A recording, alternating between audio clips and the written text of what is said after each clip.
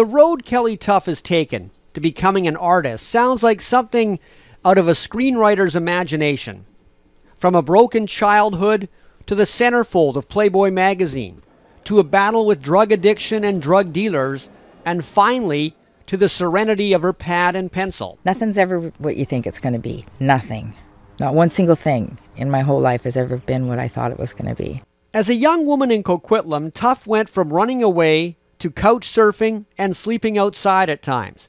And then while working at a pub, she was approached by a Playboy scout named Ken Honey, which led to working for Playboy boss Hugh Hefner in Los Angeles, which obviously changed everything in more ways than one. So if it wasn't for him, I think that because I left home so early and the Playboy thing hadn't happened, I think I would have gone down a really dark road and probably wouldn't have made it into my 20s.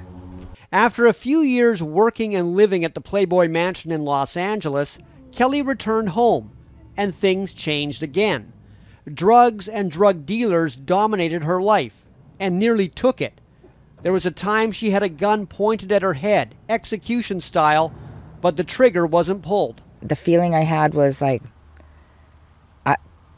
I'm good. My sons know that I love them, and if this is, at least it's going to be fast. Right? And he changed his mind.